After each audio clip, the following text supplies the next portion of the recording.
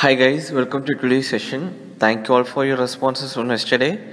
And yesterday's quiz question was, name the movement started by Kesavananda in the lines of Bhakti movement. And the movement's name is Sharana movement, which is closely related with Lingaitism. So that is the right answer. Let's now start today's session. First question for the day, which among the following are included in the basic structure doctrine of Constitution of India? 1. Independence of judiciary.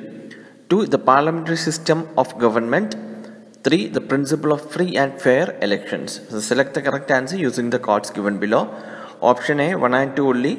Option B 2 and 3 only. Option C 3 only. And option D 1, 2 and 3. Guys, the correct answer here is option D. 1, 2 and 3, all the above are part of basic structure of Constitution of India. Since the adoption of Constitution of India, debates have started regarding the power of Parliament to amend key provisions of Constitution of India. And in the early years of independence, Supreme Court conceded absolute power to Parliament in amending the Constitution.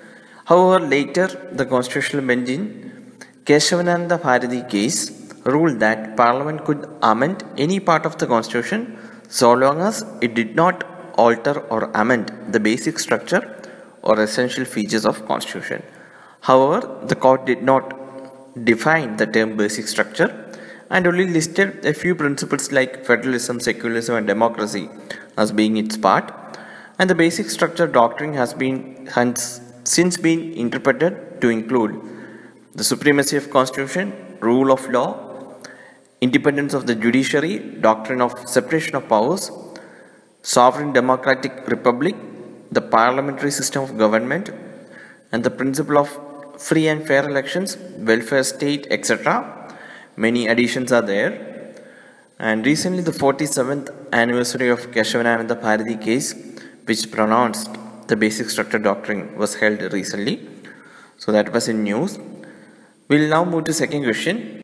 Second question is with reference to hydrogen fuel. Consider the following statements. Statement 1. Hydrogen fuel is a zero emission fuel burned with oxygen. Statement 2. It can be used in fuel cells or internal combustion engines. And statement 3. The only byproduct or emission that results from the usage of hydrogen fuel is water. So which of the above statements are correct? Option A 1 only.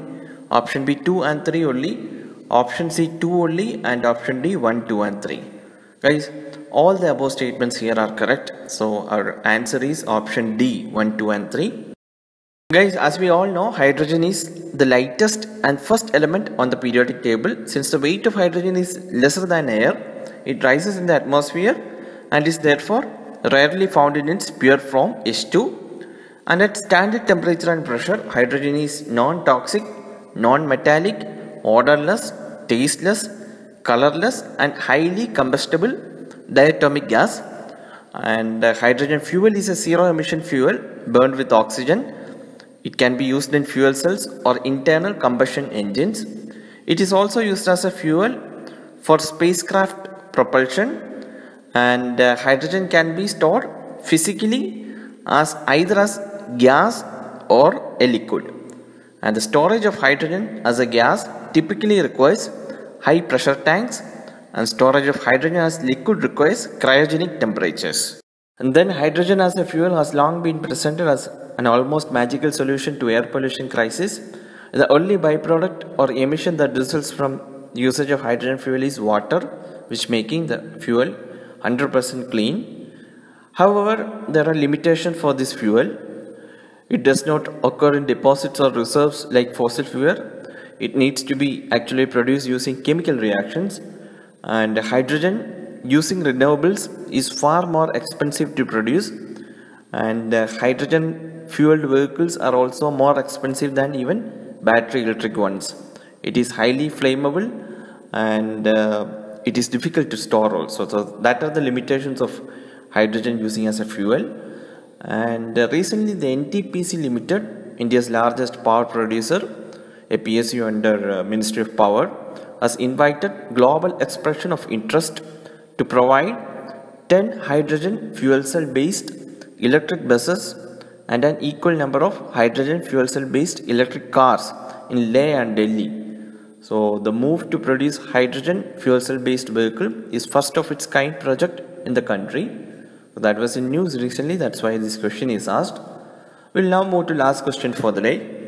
Last question for the day is Pitch Black 2020 recently seen in the news is a option A, air combat training exercise by Australia, option B, health protection scheme by New Zealand, option C, India-US naval exercise, and option D, gravitational waves mission by Japan. Guys, the correct answer here is it is option A. Pitch Black is an air combat training exercise by Australia, which India is also participating. It is a biennial 3-week multilateral air combat training exercise hosted by Royal Australian Air Force. Last edition was held in 2018, and this year's exercise Australia has informed India that Pitch Black 2020, which is scheduled to be held from 27 July to 14th August, has been cancelled due to COVID-19, and the next edition will be held in 2022. And guys, of today's quiz question is, what is the name of bilateral maritime exercise between Indian Navy and Australian Navy? Name of the bilateral maritime exercise between India and Australia.